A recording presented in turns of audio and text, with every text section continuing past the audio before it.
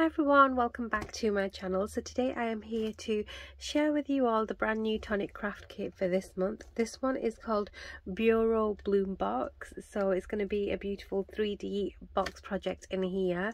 Before I get stuck in and show you what's in here, just a bit of housekeeping. The links are always going to be in the description box of my video to where you can get hold of your kits.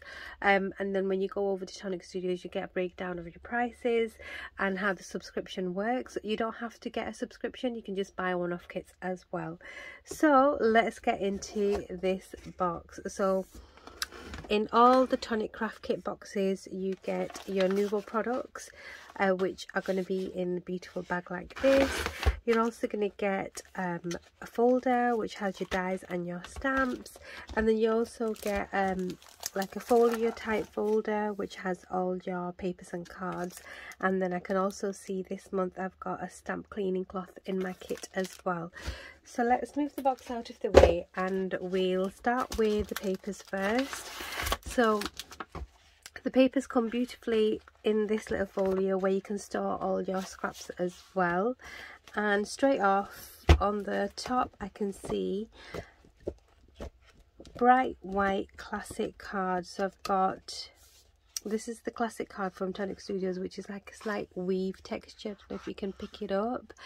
So you've got 2 sheets of those. Then I have this patterned paper, and this is double-sided, beautiful pinks. Then this one is a mirror card. I'll try and put all the names of the cards and papers in the description box. This beautiful glitter card, which is a shed free. I really love Tonic Studios glitter card. Then this is like a pearlized card in a white.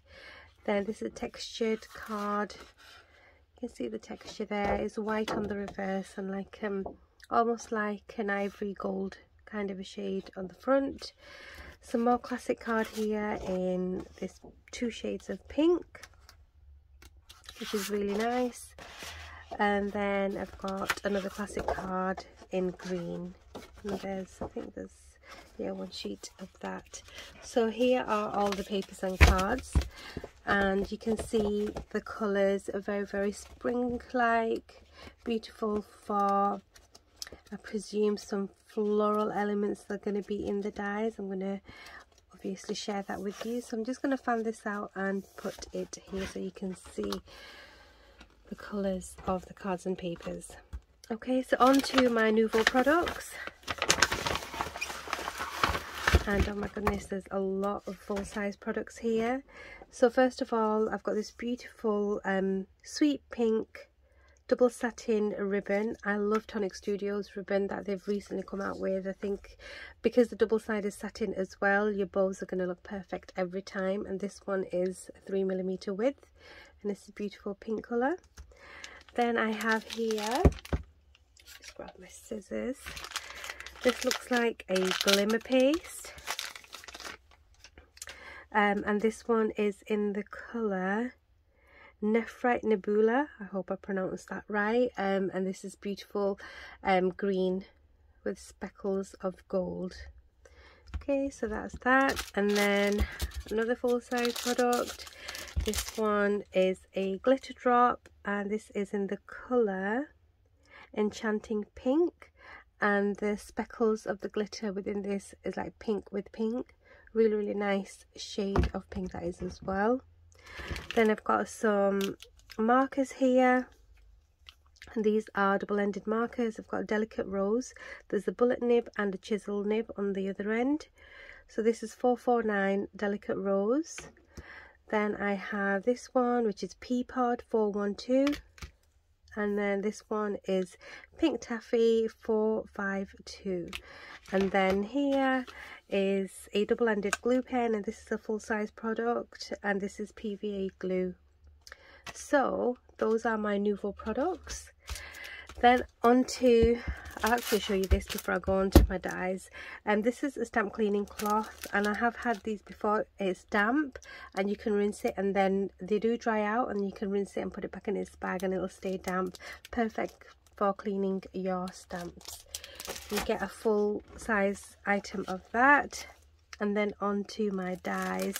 So here I have presumably the dies that create the box. It is called Bureau Bloom box. So you create a box. These are some layers, and then I've got some stamps here. So let's go through the dies first. So you can see straight away all these decorative layers that fit on top of the box. It's going to be a really nice size box. I can see by the panel size. This looks like a side panel, and then obviously I'm going to create one with you so you'll get an idea of how that looks. So these are the dies that create the main box, and then you've got all these decorative elements, and then here you've got more layers that fit on top of these sections here. And then you've got some sentiments. This says kiss, love, XOXO, and hugs, and some decorative pieces here. And then the stamp. I love the stamps that come with these kits. I think they're just so amazing. So you've got like a tag shape, some more panel that you can stamp on. If you didn't want to use the decorative dies, you could always stamp and colour with the colours that are in the kit. And then this says thanks, enjoy, hugs for you always, and love. And there's a few little leaf embellishments there. So you've got the option to cut and use your papers, as well as stamp and colour with the colours that are in the kit. So I'm going to cut into some of my papers and cards and create a couple of boxes with you. Okay, so to create your Bureau Bloom box, you're going to need to cut out 4 sides, and I've used my classic white card for this, and this is the die. Just grab it. So you're going to cut this out 4 times. Then you're going to take this die and then cut this out twice. Now you can cut it out just with your paper, or you can inlay the verso dies like I've done here, and then this creates a really beautiful design within your lid, which is going to be the opening mechanism. So what I'm going to go ahead and do is score all my edges, and then I'm going to stick them together. I have actually already cut out some more layers for the top. As you can see here, some layers for the side using that really pretty patterned paper, and then I've also got a sentiment laid here which says hugs, and I'm going to be using my beautiful ribbon for my closure. So I'm going to go ahead and do that right now.